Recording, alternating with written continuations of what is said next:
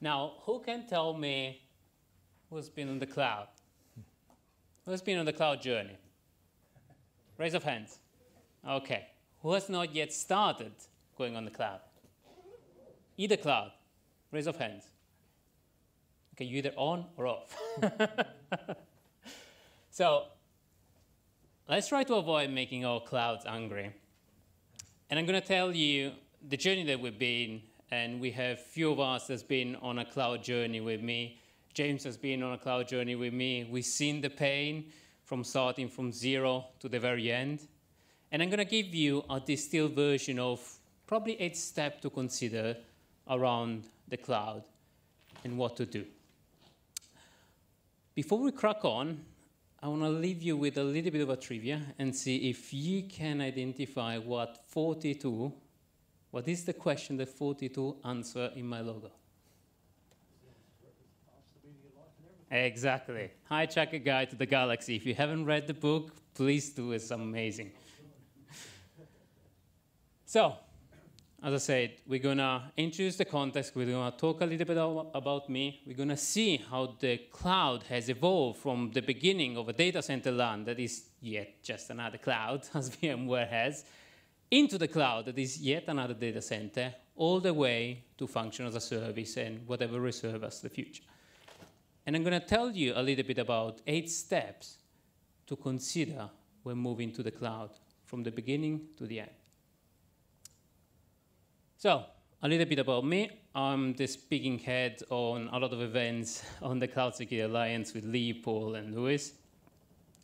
I'm a CISO and a CISO advisor. I'm representing NSC 42, and I'm here helping HSBC building their security practice.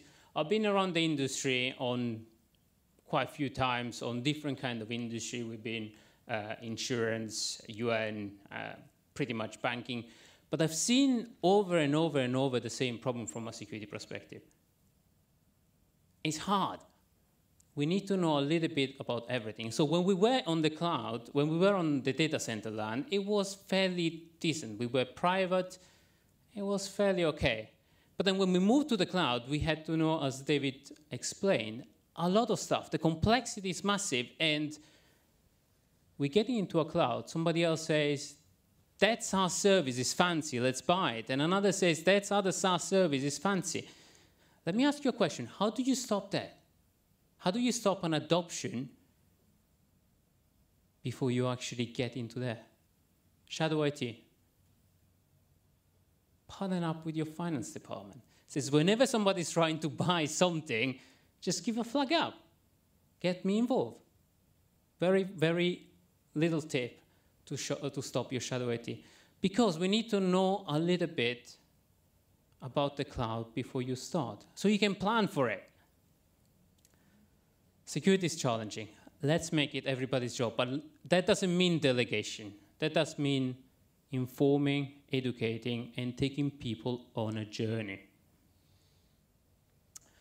So, how things have changed, how things have evolved, and what is the impact on security? This is a little bit of a journey from data center land. In 2006, we said AWS, pushing service. Now, who has seen the very early version of AWS? Raise of hands. How many of you have seen the GUI of AWS at that days? Exactly. There was no GUI. It was complicated. It was a number of services clunked together that then evolved and evolved and evolved. Can anybody of you mention what's the impact of a graphic user interface has on cloud provider from a user perspective? UI, UX, whatever is easy to interact with. Exactly. Anybody can spin a VM. Anybody has the right can spin a VM, can spin something, and can potentially spin up a bucket that by default is open. They make it very easy to fuck up. Sorry for my French. So after 2006, we had a lot of other people joining the race, and so on, and so on, and so on. What happened from 2014? We had adoption. We had people and cloud provider pushing service and service and service. And I had to say, AWS is probably the one that is pushing most of the service without them being very, very ready, or without paying a lot of information. And the CSA is doing a lot to share this knowledge. And the cloud provider is getting better and better in information. So we are in a much better position than we were at the very beginning. People are perceiving the threats of cloud. But we're still so far ahead because we, as an industry, we are struggling because we're few and we're getting fewer and fewer knowing what the cloud is. So we had to bring other people in the journey.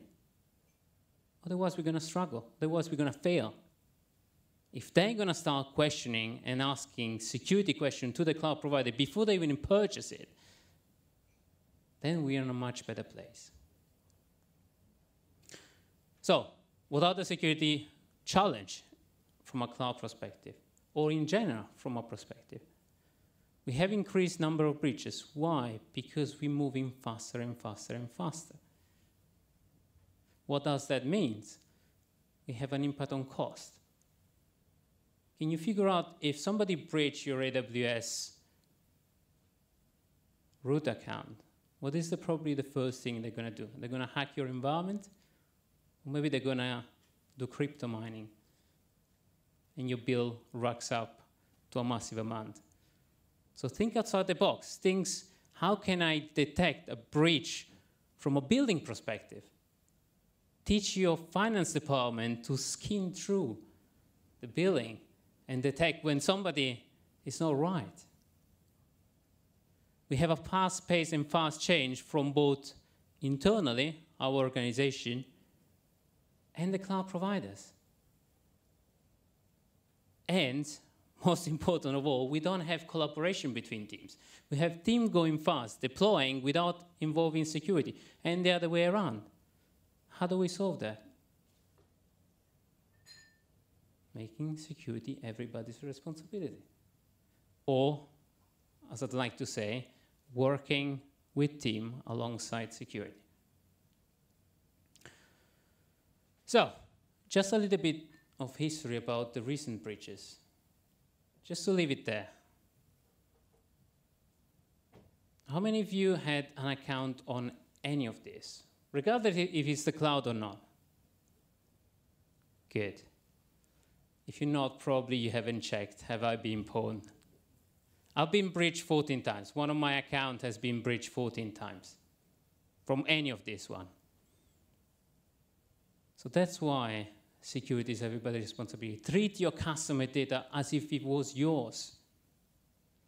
One breach of your customer might be yours. And just to give a scale, a perspective on how big are those breaches. And this is just the recent years. We need to get better at that. How do we get better at that? Patching, doing the basic right, taking time to actually understand the technology and building a strong foundation. And we're going to see some of these steps. And I hope you're going to leave from the room with at least a few steps to go back and, have we considered this? Have we considered that? Good. You're going to see that a lot. So, just to recap, why security is everybody's responsibility? Because we all get affected by it. And organizations will go fast because they are challenged from the market to go faster. Otherwise, they go out of business. Maybe banks a little bit less. But as Daniel said, Monzo is a new kind of technology, kind of new bank. It's challenging traditional banks because they don't have legacy. They can just jump on the cloud and probably do this right and not bring on board all the legacy crap. Sorry for my French. So, our solution, 8-step. When you step into the cloud, consider the responsibility matrix. What you're responsible and what your crowd is responsible. Foundation, when you start to build your cloud, start building the foundation. Consider the patterns that are available from the CSA, over the web from the cloud provider to know how to build the stack right. Design security, embed security inside design, and doing security right. Shift left. Who knows what shift left is? Who has heard the buzzword shift left? What does it mean? Shift security towards the inception part of your development process or operations. Brilliant. So bring security. Security is not a pen test at the end of an application. And when we touch DevOps and what rate of change means, that can get demystified. But generally speaking, don't have security at one point in time because your vulnerability appears over and over and over. And then security testing. Not as one point in time, but continuous security and continuous testing, and make those stats available, those information available. People will be ashamed or terrified that their application get breached. If you publish that it has a bunch of vulnerabilities, right? If a team knows that it's doing bad, it probably wouldn't like to be bad. So analytics statistic and publish it and make that element part of the various organization budget. If you don't fix your vulnerability in 40 days, your bonus get affected. How many vulnerabilities we will have at that point? We will still have vulnerabilities, but probably much less. And then I have to mention DevSecOps, but I also want to add business and architecture to the DevSecOps because it's important. Bring your business inside your application, your DevOps teams, and bring security inside your DevOps teams, either as a person or as a knowledge, or both, as a transition. So, cloud responsibility.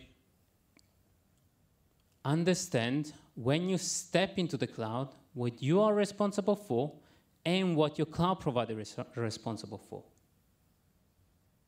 Who has done an analysis when buying a cloud, any cloud offering, on what are my responsibility and what are my cloud responsibility? Okay, fair good amount. Backup, question for who has done that analysis. Whose responsibility is backup from a cloud provider perspective? Ah, yes. Generally the customers. Okay. It's the customer's responsibility to schedule them, but it's the cloud provider's responsibility To do it. So if a cloud provider goes down, the backups may be unavailable because exactly. So are all those little things to consider. So even if your cloud provider is responsible for doing something, still consider a multi-cloud agenda or a multi-cloud strategy because your cloud provider might be down, your cloud provider might not be available, and it's your brand that gets impacted. You get credit for it. Or that. Or that. But let's think about probably Google Docs, 4 hours unavailability, regardless of the region. That things to consider, and we're learning those lessons. The more and more we move into the cloud, the more and more we have those incidents, and hopefully not that many, we will learn those lessons. Who like pizza? So just to explain a little bit about what are the services, you can do your pizza at home, on premise. Or maybe you like to delegate. And you buy your pizza. And you're still responsible to bring it home, to buy, to bring it home, to bake it, and to eat it. Or then you get it delivered. And the more and more you delegate the building, the raw material, the more and more the cloud provider is responsible for some stuff. Now, going back to the cloud and to the data and the stuff that we have on a daily basis, what is your ultimate responsibility as an organization? What are you going to hold, regardless? So let's shift function as a service. The more extreme right that we can shift. We delegate most of it. We're just running some code and some data. What is your organization responsibility from a security perspective? Application and data. Ultimately, that's an access control, if you want. Ultimately, that's what you need to look at. But consider what you're responsible at the various stage, regardless of what cloud provider you're jumping in, and then analyze the contract. How you build a solid house? You don't skip on the foundation. How you build a solid cloud? You don't skip on the foundation. So how do you build a solid foundation? The cloud provider, with the well-architected framework from AWS, Azure has provided the scaffolding and the element to consider, give us already this material. So consider all these elements, start baking them in, choose a reference framework from a security perspective, start doing consideration around each of the areas, even if it's, I ignore it, I'll do it later, at least you have a plan, and then break down each of these areas inside actionable element and build a roadmap. With this, you have a roadmap to a solid foundation. And then as Daniel said, consider your application stack, consider what you have in-house, consider the functionality. When you move an application to the cloud, don't just lift and shift it. Consider if you actually need all those functionality. There is no point of security and functionality if nobody uses it, right?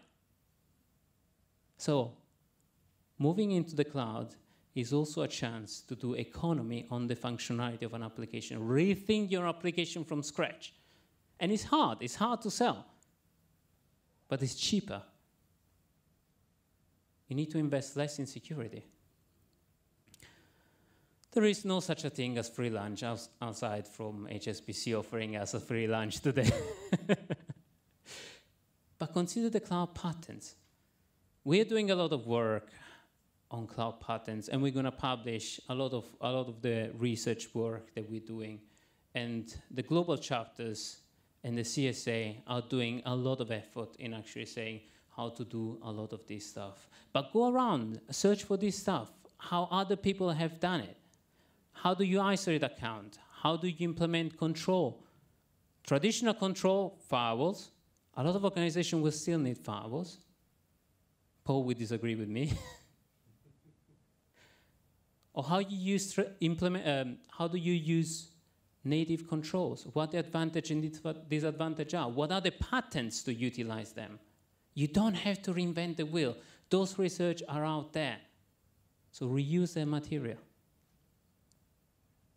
Step number 4, how you design security. How do we have a stretched team in security, and that's a fact. So how do you expand the team without hiring more people?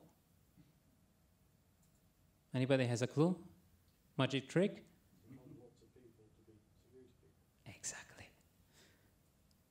Create a nice security hat, give it to people, jokes aside, take them on a journey, even the basic stuff, even people that are responsible for infrastructure, patching, make them visible so that they can patch consistently.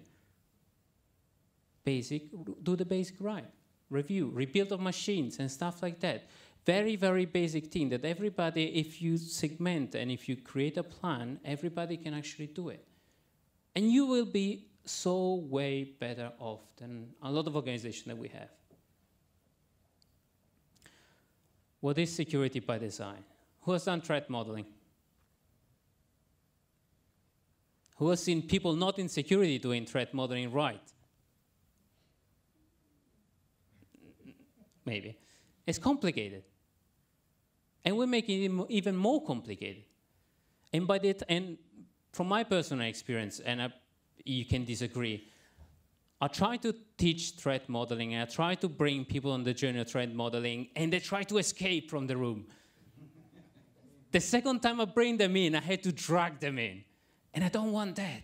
I want them to do threat modeling by themselves and drag me in and say, look how cool. this one is. How do you do that? Not creating complicated diagrams where they will be so far off their design and their application that they will not think even about the basic. Making it fun. Use, who has heard escalation of privilege card game here? No one. Very simple card with threads that you throw at your application, 50 minutes increment. The team can do themselves, and they have fun doing it. You give a score and a point, and who score more points, maybe you give it a gift. Free lunch, a coffee, anything. They'll do it themselves because it's easy, it's frictionless. And it will scale because it will not be you drugging people doing threat modeling, but they will do threat modeling alone. Is it perfect? Not. Covers all your application? Probably yes. So you've done more security than by dragging your critical security application or your critical application into threat modeling.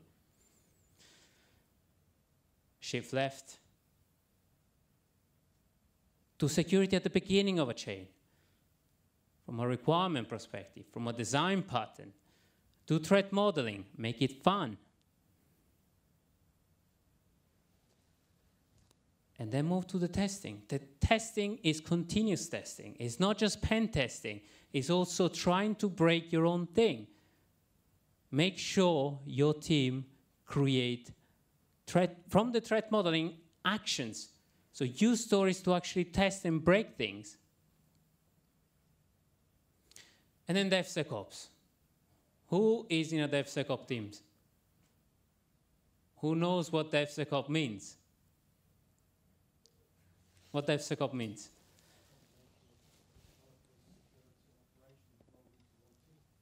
It's trying not to throw shit from one team to the other. It's owning their own stack. You are responsible for the security of your application, of your patching, of your machines, rebuilding, testing. The developer work together with the operation team to hand over an application and to continuously develop. And then do one step forward. Bring your business inside it. An application owner that owns the application and they continuously improve the application by integrating new features and working with the developer. And then train them about security so that they are responsible for their own destiny. Because security is everybody's responsibility. So, what does security in the future reserve us? What can we see in the future? We're going to see a lot of technology. We're going to see AI. We're going to see blockchain. We're going to see function as a service. We're going to see serverless. We're going to see whatever. Security is going to be always the same, doing things right. Security is nothing else than doing things right. So keep on applying the basic fundamental things. Take your time. Slow things down and understand the technology and bring people on the journey.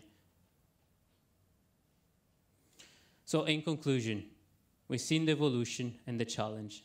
We've seen the ideal world and the 8 steps to probably go there or to be a little bit better off. And we've seen a little bit about the future and what it reserves us.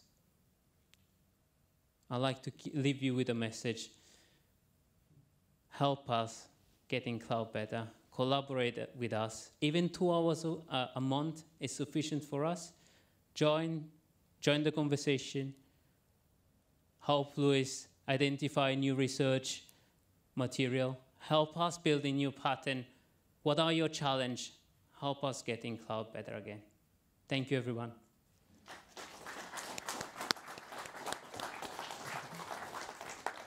Thank you, Francesco. Has anybody got any questions for Francesco? There we go.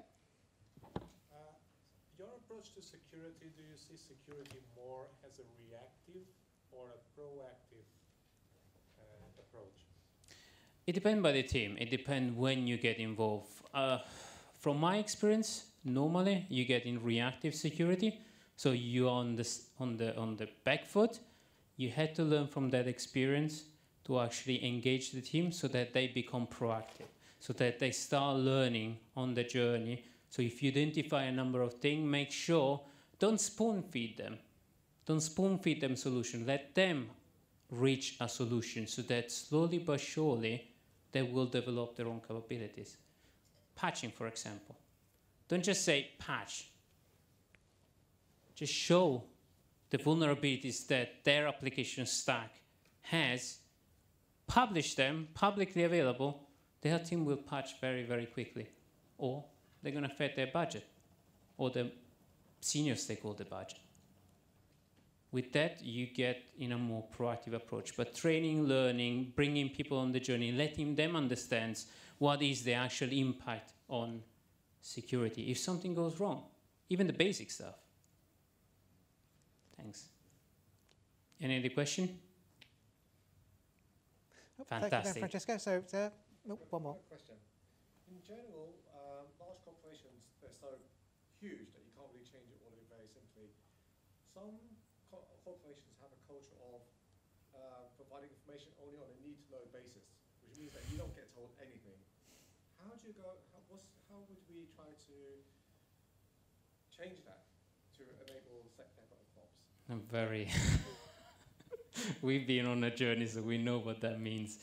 But I lie if I say that I have an answer for that. I think, from my perspective, is working with a number of things, showing what good looks like, building the pocket of expertise and a pocket of what good looks like with teams that perform and that show that we can do security at scale and we can move fast.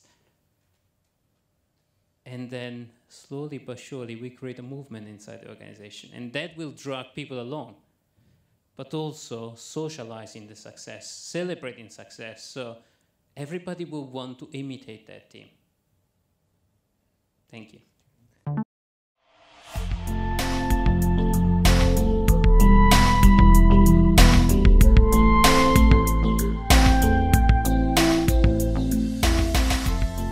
Thank you, Divya.